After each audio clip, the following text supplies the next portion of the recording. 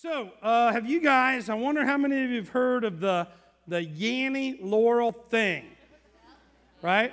So, if you haven't, I'm gonna bring you up to speed right now, and we're going to do a little Medway Church Yanny Laurel pull, all right? So, in a second, we're going to play this video, all right?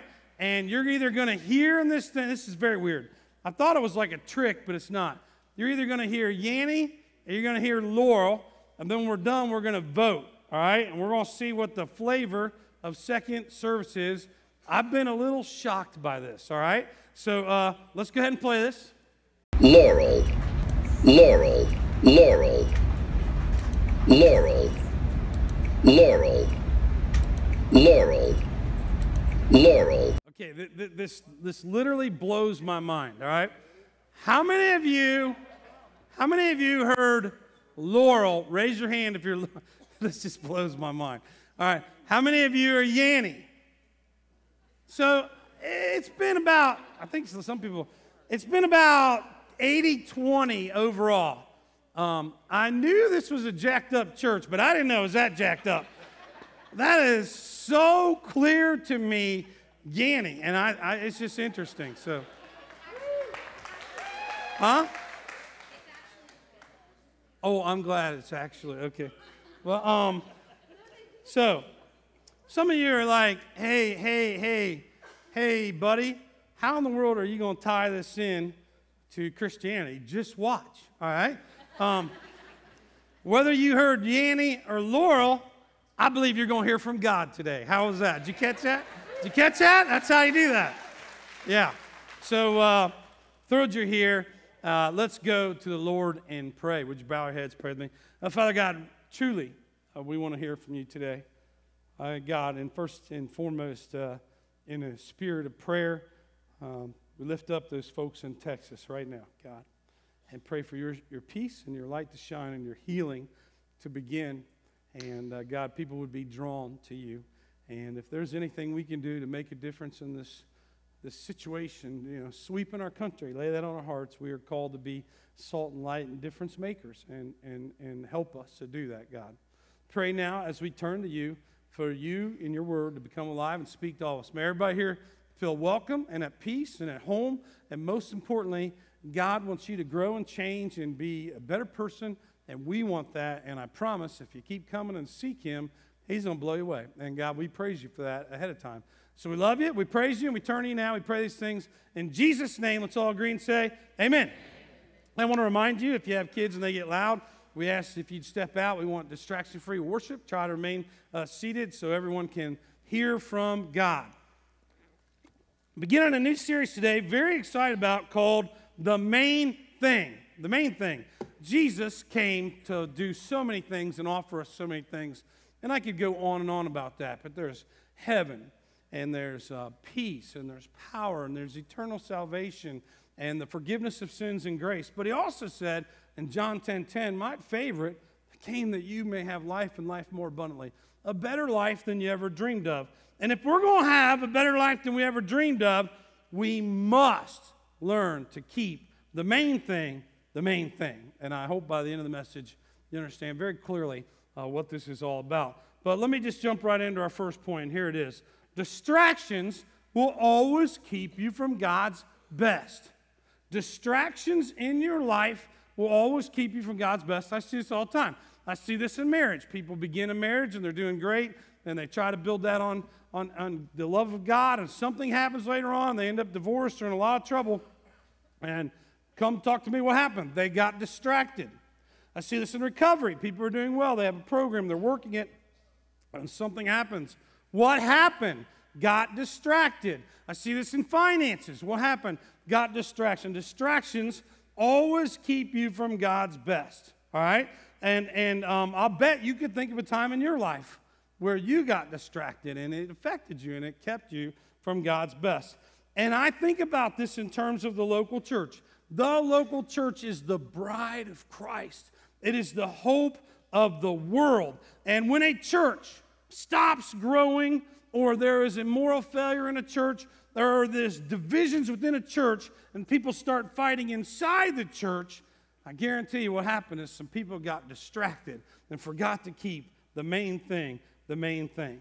Great story in the Bible about this. One of my favorite stories is in Luke chapter 10. Says as Jesus and his disciples were on their way, God keeps taking me deeper and deeper in this story. I love the Holy Spirit always does that with the Bible. He came to a village where a woman named Martha opened her home to him. So this lady named Jesus is on the road. Martha says, come to my place. You can stay with us. So Martha had a sister called Mary, and when Jesus got there, she sat at the Lord's feet listening to what he said. But Martha was distracted. What was she distracted by? All the preparations that had to be made. This is a nice way of saying Martha was a spaz, all right? Do you have any spazzes in your house? Or maybe better, do you have anybody in your house that's not a closet spazzer, all right? Because truth be told, all my house is a bunch of closet spazzers, all right? And so there are times when people spaz. So Martha is like, what are you doing, Mary? Jesus is here. What are you doing? Do you not know that the toilet needs cleaned? And there's dog pee by the treadmill in the living room, and the dandelions need picked, and the table needs cleaned off. What is your problem? Why aren't you helping me? Jesus is here. And then she says, Hey, Lord, don't you care that my sister has left me to do the work? Don't you care? And then I love this. She goes, why don't you just tell her, Jesus? Tell her to help me. And Jesus says, Martha, Martha. But I love to add a third Martha, which is Martha, Martha, Martha. And I want to give you a chance because I love doing that in church. So if you want to join in on three, you can do this. 1, 2, 3. Martha, Martha, Martha, the Lord answered. And if you want to have a good Sunday, don't go home and say that to your wife, all right? Don't do that. You're worried and upset about many things, but only one thing is needed. Mary's chosen what is better, and it will not be taken away from her. The whole moral of the story is don't get distracted. Keep the main thing in life. And there's this God who loves you and came to forgive you of all your sins, and he wants to make a huge difference in your life every single day and walk with you, and he will, but don't get distracted and miss that. Don't miss it. And if I were to be honest, and probably if you were to be honest, we're easily distracted. And I would like you to take a second think. In the last week, what have you been distracted by? What has your family been distracted by? If you're like, I don't know, would your spouse know? Would your kids know what you've been distracted by? Many things come to mind for me. One is my wife many years ago convinced me I would be father and husband of the year if we bought an above-ground pool. And I drank the Kool-Aid right there in Watson's. I drank the Kool-Aid. And at the same conversation, oh, honey, you won't have to worry about anything because I'm going to take care of the pool. And you'll never have to do anything. That is not the way it's went down. And if it's a mess, it messes me up because I want it to be perfect, and it's never perfect. And I can get distracted by this pool, right? Easily. And then some of you know how I feel about the wonderful company of Spectrum. And they put 2 DVRs in my house. And so I took one DVR and got it replaced because they're always messed up. And there's still pixelation all the time. And it distracts me. Then it ticks me off. So I think, well, you could just call Dish Network. But then maybe I'd still have pixelation and it just distracts me. But it's not important at all. It's not important at all. This last week, I come in here to prepare and preach, and man, I get up here to preach the Word of God, which is life-giving, life-saving, life-changing. This is big, powerful stuff. But on the way in, I walk by the youth room, and I always peek in there to make sure that the kids are behaving and everything's in order. And in the youth room is these offices with this cool roof, and on the roof is like a big hula hoop. What is a hula hoop doing on the offices of our youth room? What kind of heathens are back there? What kind of youth pastors we got in this place? How am I supposed to get up here and preach with a hula hoop on the roof back there?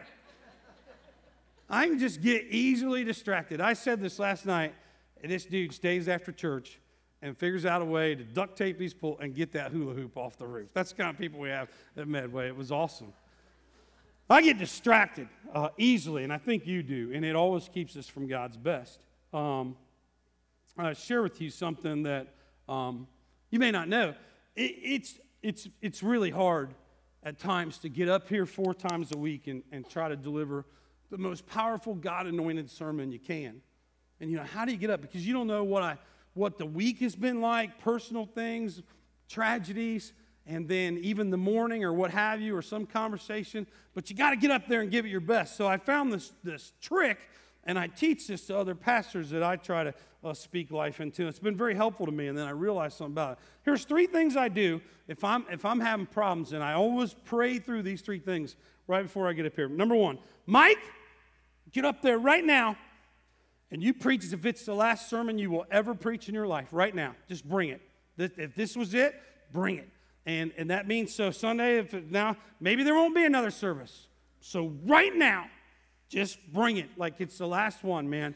And that helps me. Number 2, you may not understand, but it's been so important to me.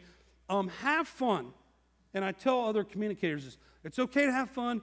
If I take myself too seriously up here, it sets not a good tone. I've actually done that, and it kind of comes off as angry and stuff, and it's actually much better received if I can have a little bit of fun. The Holy Spirit still shows up, and again, I don't know if you understand this, but it's actually very important in the reception.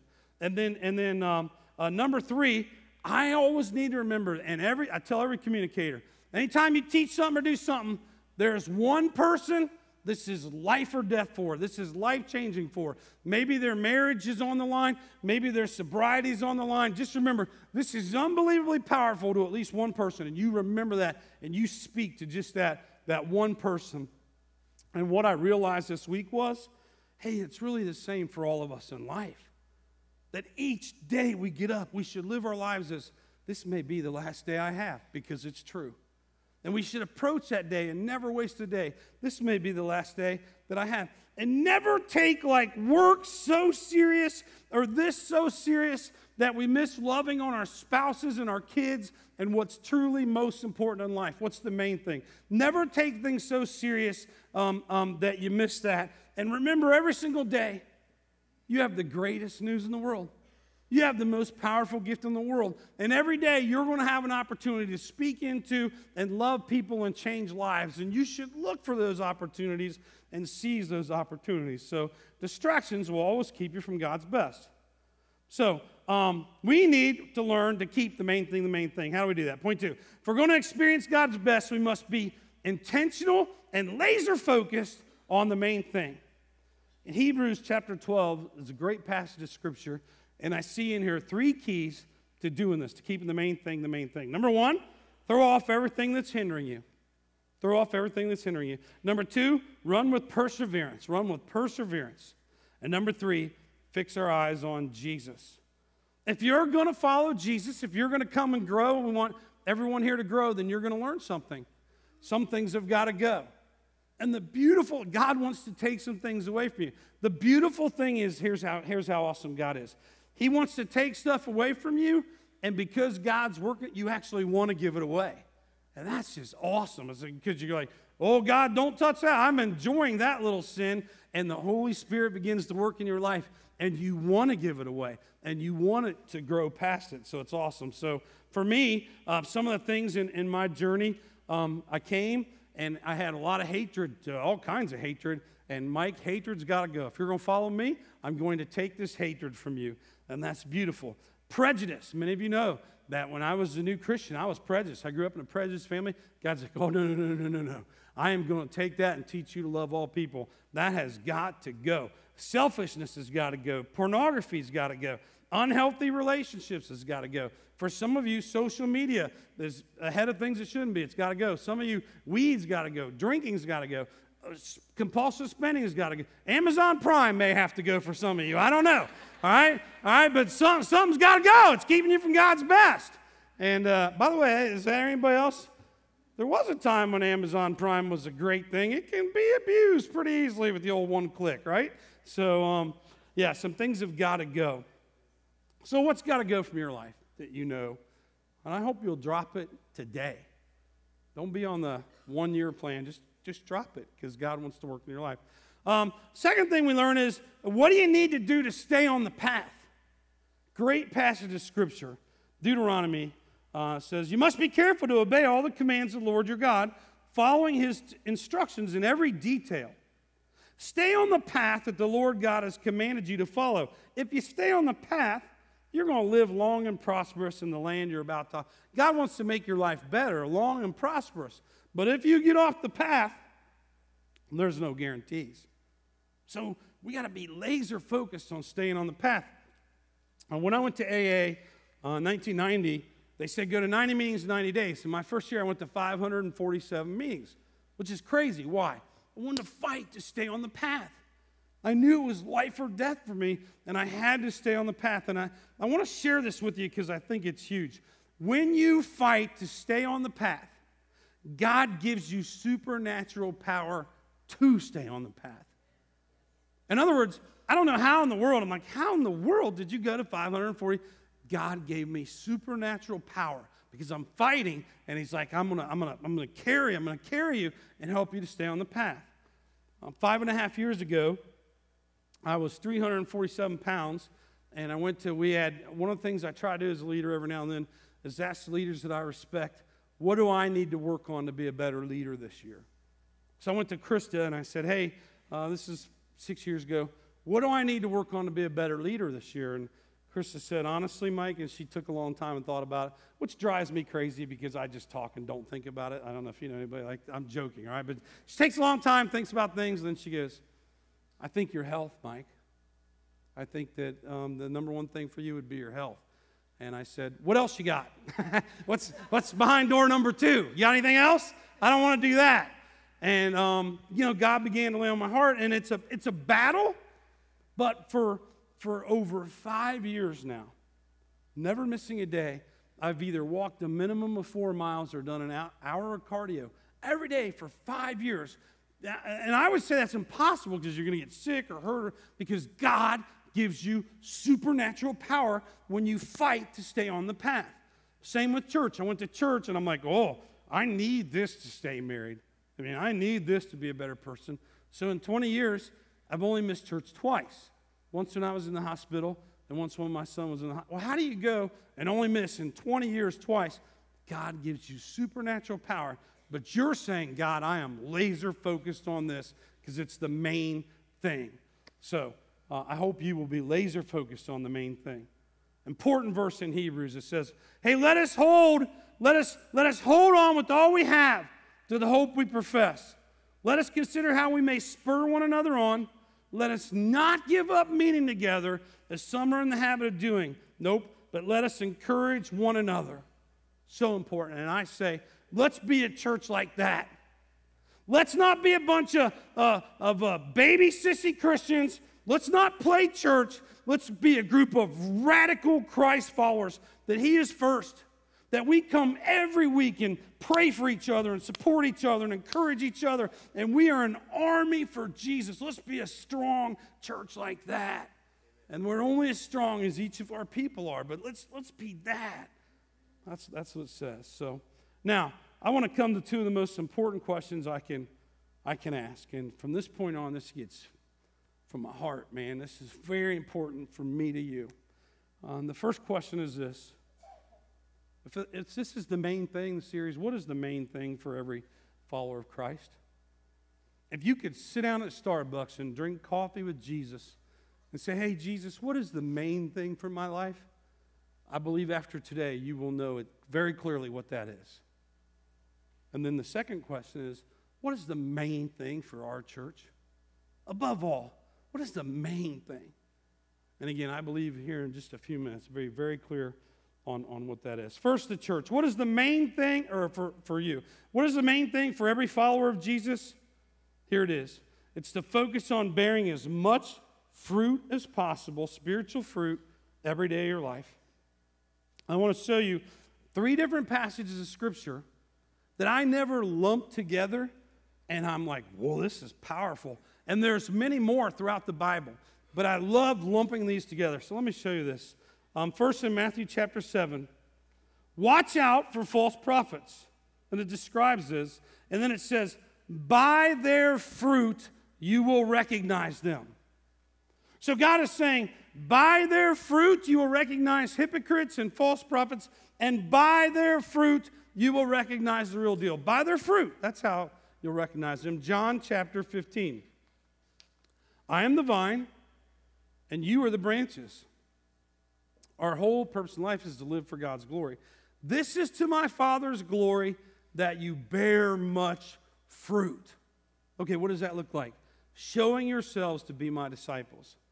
How are you a disciple? By your fruit. You don't say I'm a disciple. You show it by the fruit in your life. John 15. You didn't choose me.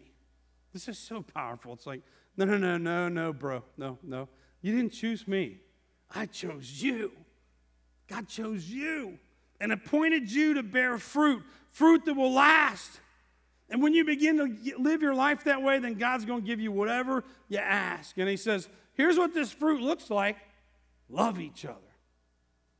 Okay, God, that's pretty vague. What's that look like, love each other? So he gives this best story in the Bible, man. Awesome. I don't know if it's the best because there's too many awesome, but awesome story in the Bible. Here's what love looks like.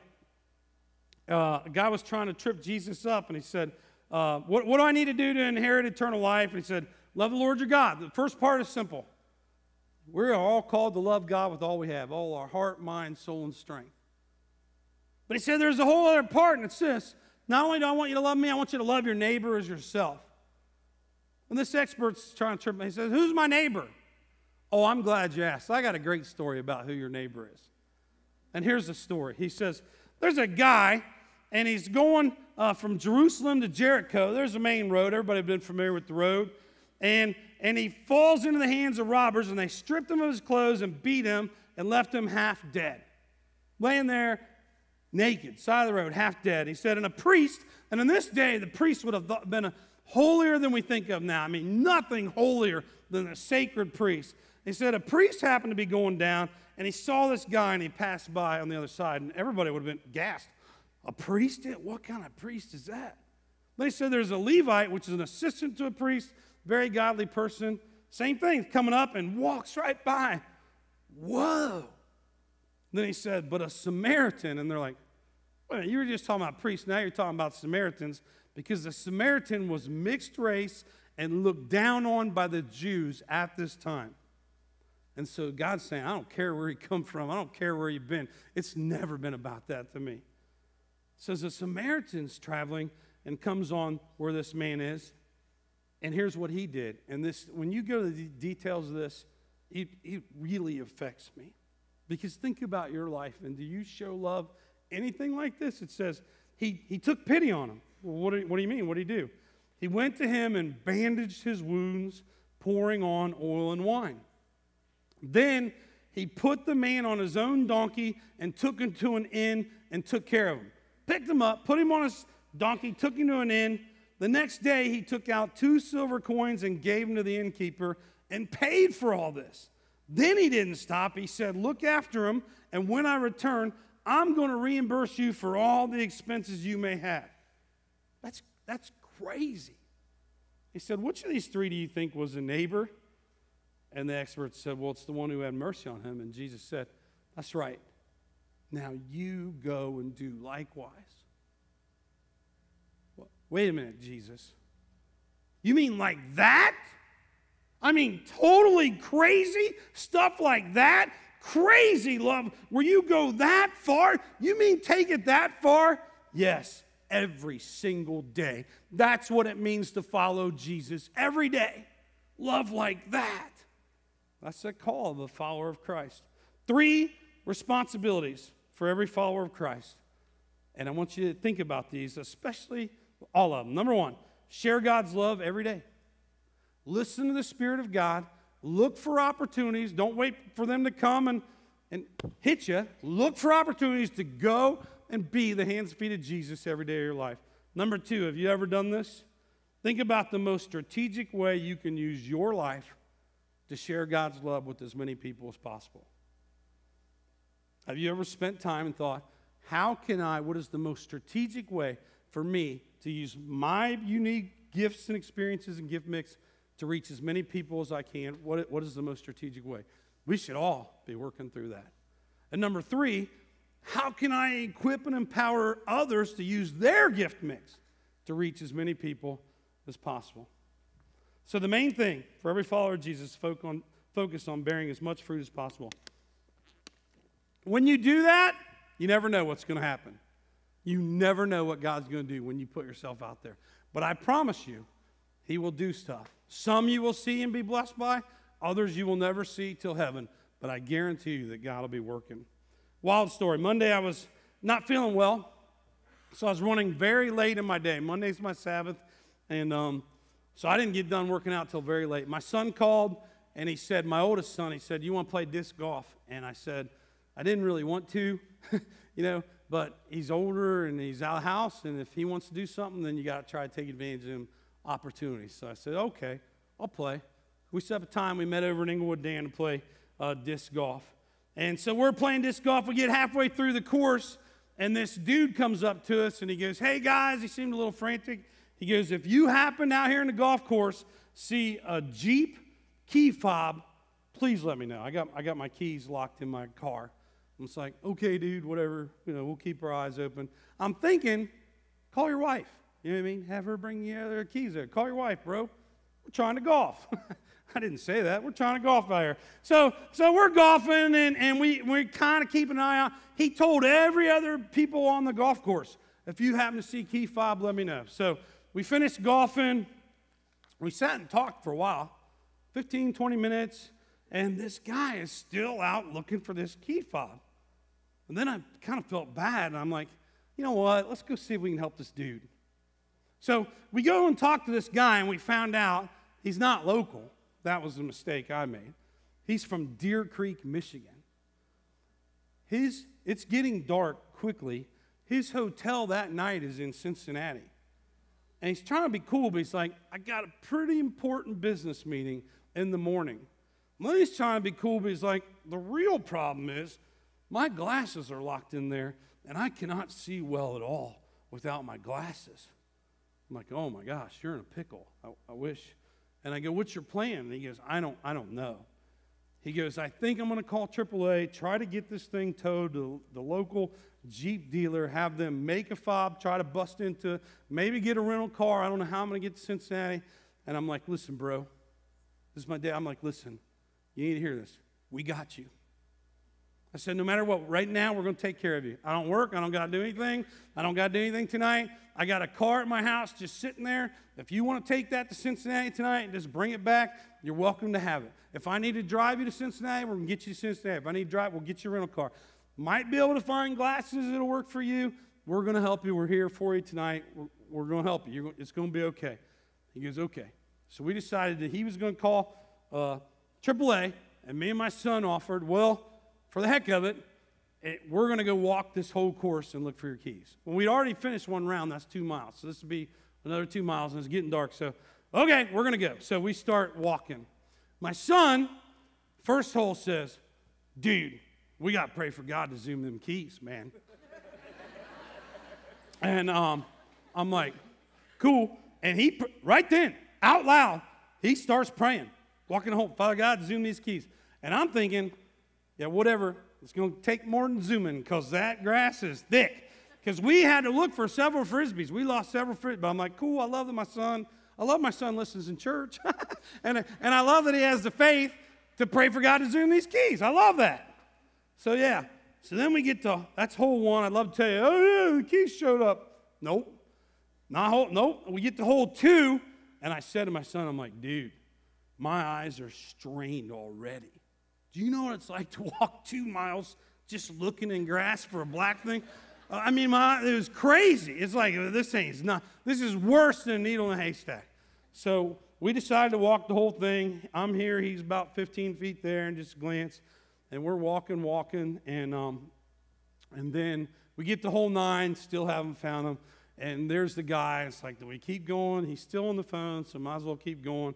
Get to hole 10. We get to hole 11. And my son stops. He goes, there they are. What? That's like, I'm like, dude, let's get this guy. So I go, look, here's what we're going to do. Just tell him we got tired. It's getting dark, and we're out. And we'll offer to give him a ride home. And then I go, I'm going to ask him if he's a Christian. As soon as I ask him that, you hit the panic button of his car. So I had him. So we walk up there. I go, dude, I'm sorry. We're just tired. We ain't going to find him, man. We're out. And I go, are you a Christian? And I'd love to say my son nailed this. He did not. There's like a 5-second delay. I'm like, he hits the panic button, and the dude just is, he's on the phone, he's like, and he ran and hugged us. And it was special. And so a few things happened, but I want to show you this. I took a little video right then. This key was lost in, where are we at? Englewood Dam. Englewood Dam. I played disc golf 18 holes. I lost this key. It fell in the grass somewhere, and I was not in the fairway most of the time. And this grass, as you can see, is long. I walked 18 holes. I could not find the key. Mike came up with his son. They said, we're gonna walk the course and see if we can find it. I was on AAA, figuring I was gonna have to have it towed. They found my key. What happened? What did God do to him? Oh man, he zoomed it. He zoomed it. He zoomed it. He zoomed right in on it. Peace out, brother. Got it. Hey, what's your name? Where are you from? My name's Chuck from Battle Creek, Michigan. Hey.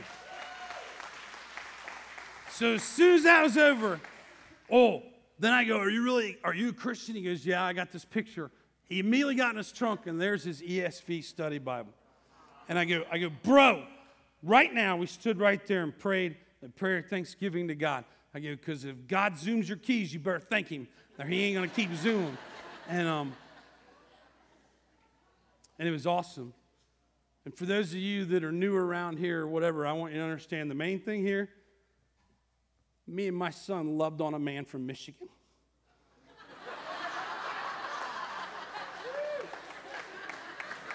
We're the real deal here at Medway Church. We loved on that man the same as a Buckeye, man. That wasn't easy.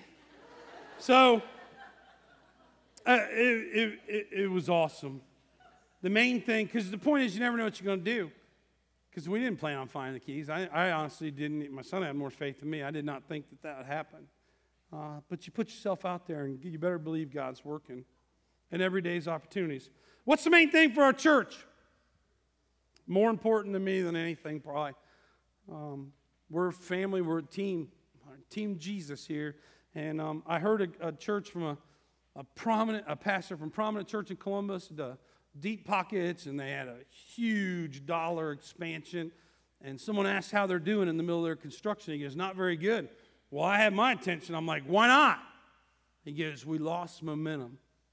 I think we forgot to keep the main thing the main thing. And it freaked me out. I got back here and immediately had told our staff, we got to keep the main thing at Medway Church. And I told our leadership board, we've got to keep the main thing the main thing. And I want to share with you the main thing about our church. What is the main thing for Medway Church? And I hope you'll know this the rest of your life. It's not chicken noodle dinners. It's not politics.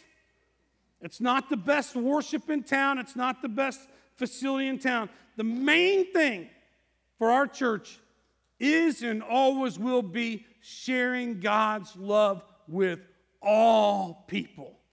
All people. All people.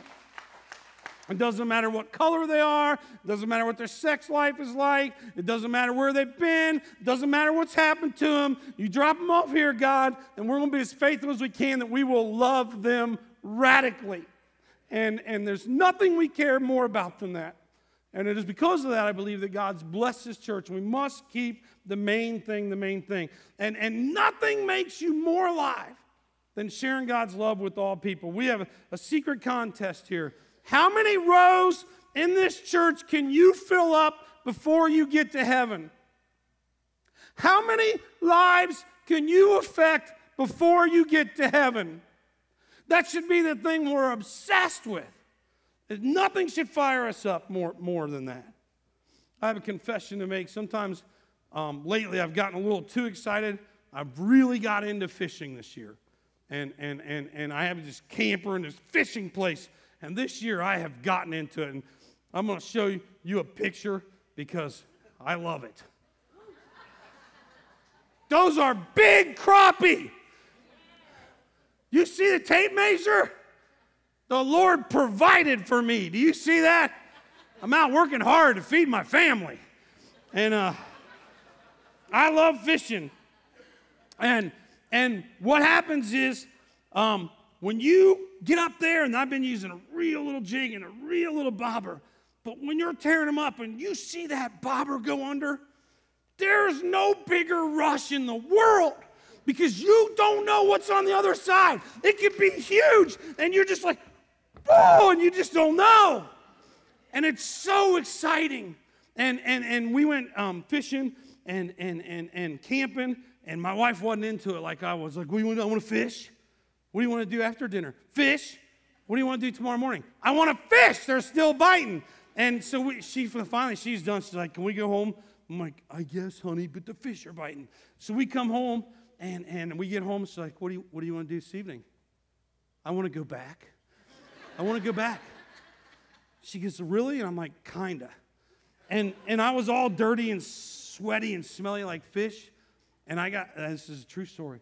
It makes me wonder about myself. I got in the shower and had a fantasy in the shower about a bobber going under the water at my little place. That same rush, that same feeling I get when that bobber is God up in heaven every time you're sharing his love with other people. It's God like, yes, that's you at your best. And I share this story with you. My dad was like a little kid, always, my dad. And when I was like 8 years old, he wanted a peach tree. I don't know why he wanted a peach. So he put this little cheap peach tree in, and it died. The next year, he planted another peach tree. The joke was, for 20 years, my dad had 20 peach trees and never had a peach. And in his 60s, one Father's Day, I said, Dad, look out in the backyard. I bought a big peach tree and made a sign and just said, I love you, Dad. And before he died, 2 years later, he got to eat a peach off that tree. And I think that the joy he felt from that peach is the same joy God feels every time we're out there bearing fruit for him. And we're called to do that. The night the guy in the Keys, we got home, and much to my surprise, he sent me an email. And so he had to look me up. He was creeping on me. A Michigan creeper is what he was. But I want to share it because it's so important.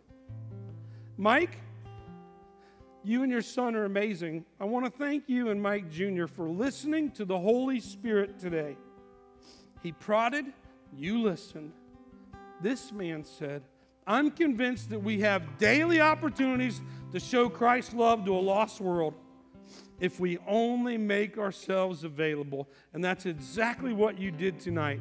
Whether my keys were found or not, you've showed the love of Christ to a stranger. Well done. God bless you.